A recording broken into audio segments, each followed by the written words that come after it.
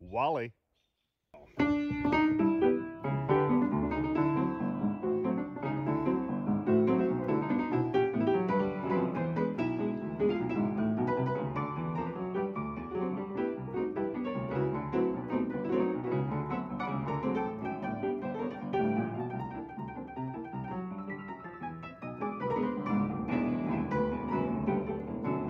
Nice.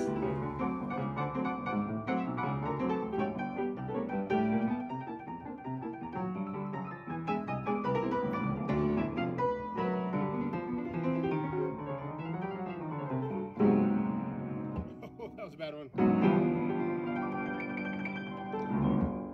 All right, so gonna do a little review on the M62 TLB. TLB stands for tractor loader backhoe. Hey Wally, unlike most residential tractors Kubota puts out, this M62 has, well, 63 horse, maybe 62, 63. But as you're looking here, it's just like a conventional backhoe, whereas it utilizes the tractor seat as the main seat, just flips around. So this isn't technically like a farm implement where you have the backhoe on the back. And it's 14 feet. That's 4 more feet than I was used to, because I used to have the John Deere 110 backhoe that was a 43 horse. And again, I love my John Deere 110, but I like this more. There's pros and cons. We're going to go through a list of all the pros and just familiarize yourself with some of the features on the Kubota M62. And Messick's Equipment did a pretty darn good review on the M62, and I remember looking at that. I must have watched that thing 100 times before I bought this, and I found to be one of the most informative. But I think what I want to offer with this review today is some of the, I've had 164 hours in the seat, and I've done everything from flail mowing the 20 acres down below us, a lot of backhoe work. I've got a grapple bucket on the front I've used a lot for, spread a lot of rock, and of course you can take this unit off and put a 3-point on just like a regular tractor. Takes about 15 minutes, 10 minutes if you're real fast. And the hoe comes off super easy. Takes a little more time to put on. You have to pin on the 3-point just like any other 3-point. So with this unit, let's see, we've got the backhoe seat. And what I like about this, one little lever here on the corner, thing flips around. Now you can operate the excavating boom on the back. And I'm going to flip it back anyhow. So just a latch you pull up. Usually I'm not at this funny angle. But anyway, there you go. Really like metal fenders, because as a big guy trying to pull myself up onto a unit, the other tractor, the John Deere, had plastic fenders, and eventually I broke out the bolt pattern where the bolts onto the frame of the tractor. That's never going to happen with this unit. It's super strong. I really like the power, the lift capacity. It lifts nearly 2 ton, and we know this because if you look up the hill here, we've got those concrete blocks. I'm just storing them up there. Those are 3,800 pounds a piece. You know, usually I've got this is the 36-inch muck bucket, or dirt bucket, or finish bucket, or smooth bucket. There's quite a few different names for it. That's probably the most satisfying bucket to use because it leaves obviously such a nice finish, and you can really tell when you're excavating what your grade is. The 14 feet is impressive. I love the extra reach. Another thing I like about this is I call it the advanced throttle on demand, but I think it's called stall guard. But that's where when you press the transmission pedal and you're going forward, the RPMs pick up. So it's kind of like on demand. That way you don't bog down if you're pushing into a gravel pile. It'll give you the horsepower you need. However, if I'm doing a lot of heavy stuff, I will throttle up. But the advantage to that is it's fuel savings, and I don't know, I just really like that. It's got a tilt steering wheel, and I'm not going to get into all the options on the digital dashboard, but I really like the location of the dashboard. It's smart to have it on the fender, because if you're working in reverse or forward, there you have it. You can reach your cup holder from either position.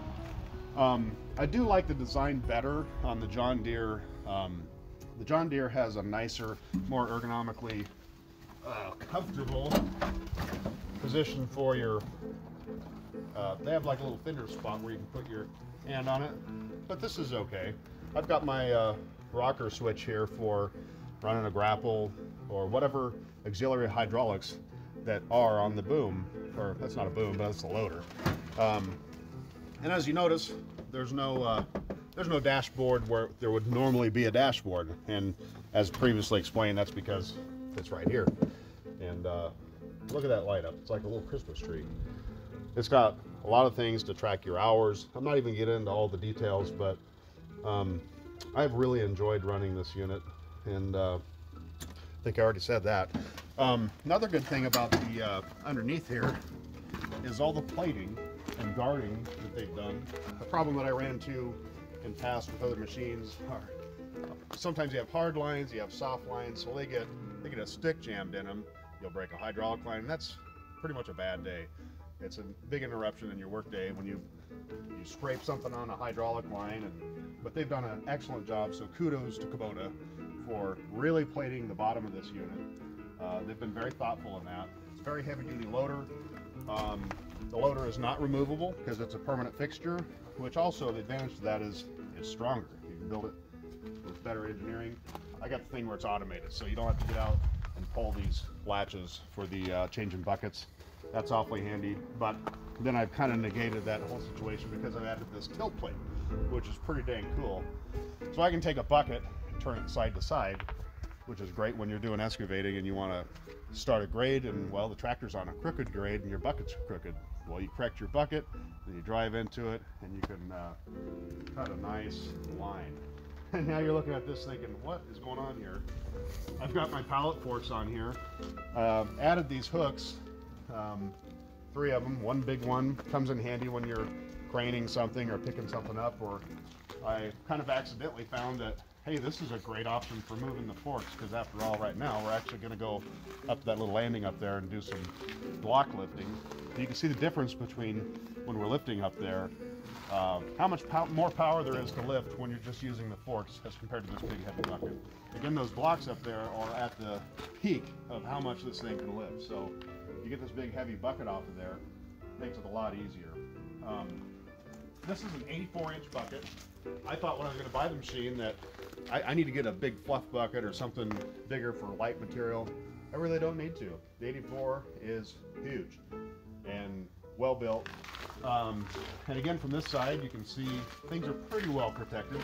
Now, the oil filter does stick out a little bit. They have the diesel filter up here, kind of stashed away, and I appreciate that. That's a little more protected than some of the other units I've seen. Look at all the lugs on this thing. It's a heavy duty. I got the R4 tires. Obviously, it's 4-wheel drive. It's a pretty well common thing. Even comes with a little plastic toolbox. I think I might put an ammo box on there eventually to have a little more depth. And then it's got all the nice cab lights over the top, headlights front and back. And I think that's it for all the positive things. And now to be negative, the biggest offender. The biggest offender, come over and take a peek at this, is the muffler. The muffler is placed where it blows straight in front of you. Anybody that's run machinery will figure out real quick, well, that's terrible, because if you're in a dusty environment, it's literally like somebody's out here with a backpack blower blowing all the dirt up into the air. And when I was mowing this lower field, it was also a bummer because any of the loose grass in the field would get whipped up into the air and get stuck in the radiator screens, and I have to clean the screens out about every 20 minutes when I'm out mowing if it's very dry and there's a lot of loose grass that's cut on the field. So I am going to probably try to elbow this over and at least get it to blow to one side would be an improvement. Another thing that I don't like at all is the location of this e-brake.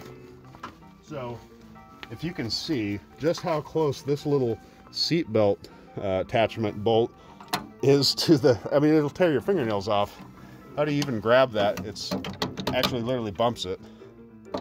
And then secondly, the other thing that's also bad about that is when you have this pulled up like that and you want to go turn the seat, guess what? High centers on it, and you can't do it. Well, you think, well, when would that be a problem? Well, I live on a hill, and if I want to park the tractor, put the e-brake on, swivel the seat around, and get these outriggers down, well, I can't. So I got to try to jam the bucket down. I just don't. I think there's a better place and a better location for this e-brake. But, you know, and then the other thing is the dipper. So this main cylinder here that picks up the main mass is pretty dang slow. The side shift on the boom is super fast, but this just seems rather slow. It's very powerful, so maybe that's the trade-off, but I would think if I was a commercial guy doing a lot of excavating, I'd think that might be frustrating, because when you run a lot of little minis, they have a pretty good movement, pretty quick. Last and finally is the pedal, and this is just me being biased. They're completely functional and great if you want to get a shot of that foot pedal. I just don't like the Kubota rocker pedal. Well, and I knew that when I bought the machine. But John Deere has a twin pedal system where you can just have your heel on the floor of the platform and just pivot left or right, forward, reverse. This situation is a little difficult. When you're a big guy like me, I'm kind of just jammed in here. However, I do like the space and entry into this platform is very, very big guy friendly. I am glad, however, that they added this little peg on the right, because a lot of times I'm just mowing, you have your heel here and you're just on the peg, and I'm not up here. I've got bad knees, bad ankles. This situation ain't really great for me. I think if they had this pedal just in about 3 inches, I could be more straightforward and not canter off to the right and my knee hitting the loader handle. So that's my opinion, for whatever it's worth. Again, none of these things would stop me from buying the tractor again, but they're just some of those simple design things. This tractor has so much power and it's so heavy. It's 10 or 12,000 pounds. I should know the weight of it. I did have the juice in the tires to give more ballast for lifting with the loader, and that has helped. But I totally smashed and collapsed this this little step here like a lawn chair, and it was flat, like just collapsed flat. I hit a stump, and when I hit it, I didn't even know I hit it. So, and I'm pretty observant, but maybe not all the time. So I had to hook a chain, and I threw it under the tire, and I backed up and I pulled it back out. So, little redneck fix. It's good enough for me for now. But the bummer part is this step, it's integrated with the battery box. Nice location for the battery box. But it has to be welded back on. You can't buy a replacement step because it's literally fastened to the frame. So that's a bummer. Someday if I get real vain about it, maybe I'll fix it, but it's pretty strong. It still works. It's a step. I've customized my step. When you have a 36-inch digging bucket on and it's loaded up with a lot of stuff, and maybe you're on a slight hillside or a slope, it can get a little squirrely. I've had a few minor scares that, you know, it was fixable by just dropping the boom down. I would definitely take notice of that. Don't go swinging your full digging bucket super fast, or it's gonna pull you down with it. One thing that's nice to be able to do is when you're in the process of digging with the boom is having access to get off of the platform up there. And they have supplied these foot pegs, 1 and 2. However, if I was to complain about something, I'd say that they're pretty darn small, and at least they have some grippy surface on them. But you know, I think if they are about twice as wide, they'd sure make it a lot easier to get your foot on without having your foot rock off the side. And then as far as the thumb is concerned, it's awesome.